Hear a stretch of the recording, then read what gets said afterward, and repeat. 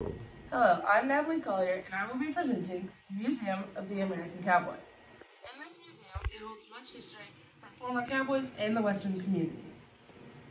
The exhibits I will be showing is the NFR Gallery, Hall of Champions, and Sculpture Garden.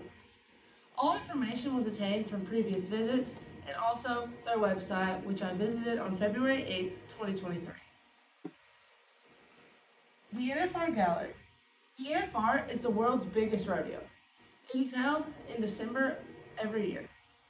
Some of the biggest names in the rodeo community come out to either watch or compete to become world champions.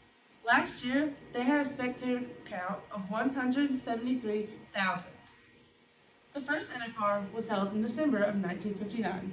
This was in Dallas, Texas. It was at the Texas State Fair Coliseum. Later, in 1961, it transferred to Oklahoma because they had the bigger bid.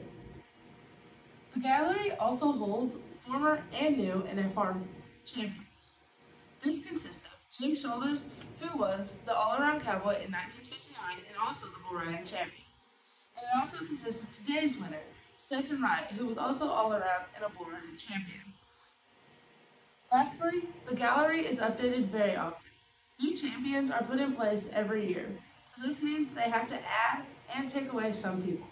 The exhibit is always growing and will always stay growing.